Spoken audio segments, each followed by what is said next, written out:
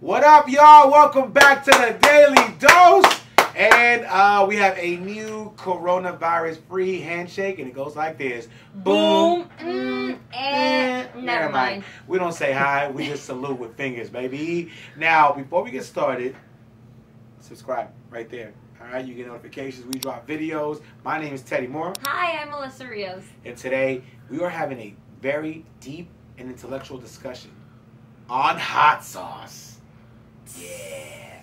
Now, it is known that Mexicanos invented hot sauce. No, I'm just kidding. I don't know who invented the hot sauce. But I know that I am a hot sauce connoisseur. I got verde. I got mix. I got tomatillo. I got jitomate. I got Tabasco. I got tapatio. I got Cholula. I got whatever you want on deck. You didn't say habanero. Oh, yeah. You didn't say habanero. Yeah. It's habanero. Nah, habanero. Well, how did you know that? Either way, habanero, that shit is spicy going in and burning on the way out. Fun fact, but the topic that is actually circulating el internet right now is what hot sauce is better? Yeah. Tabasco or Sriracha?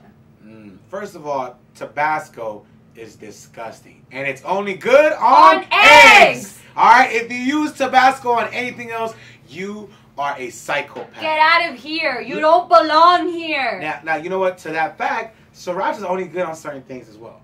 Like, Sriracha is good on your pho, right? Maybe your ramen. But if you try doing Sriracha on your breakfast, it don't hit the same. I actually knew someone who would put Sriracha on everything. On his burgers, on his eggs, just tuna. Nah, listen. Bam, look at my body. Now you can tell I have a great palate, right, when it comes to taste. So you said, he does. Sriracha has a sweet kick to it, and that you don't mix sweet and salty all the time. So I gotta say, they both have their things. But what hot sauce out there goes well with everything? Because you are the Chile expert. I am the Chile connoisseur. Expert. I sure am. Well, I discovered this hot sauce. Now, tapatio is great with tacos, tostadas, not carne asada tacos. I'm talking about tacos dorados, you know? Tostadas, cup of noodles. Tapatio is your best friend. Tabasco goes on eggs. Cholula, I don't know what I would put Cholula on. I'm not a big fan. Cholula is what you get if they don't have like tapatio or it's like the last resort. Or the how I want to call this, the underrated people's champion, which I feel like you're about to drop. I'm about to drop something on you that you may not have known. This salsa right here, is fire. And if you've never tried it, use with caution. Boom! Right here. This Yucateco green habanero hot sauce is fire! I put this shit on my pasta. I put this shit on my tostadas. I put this shit on my tacos. I put my shit in this.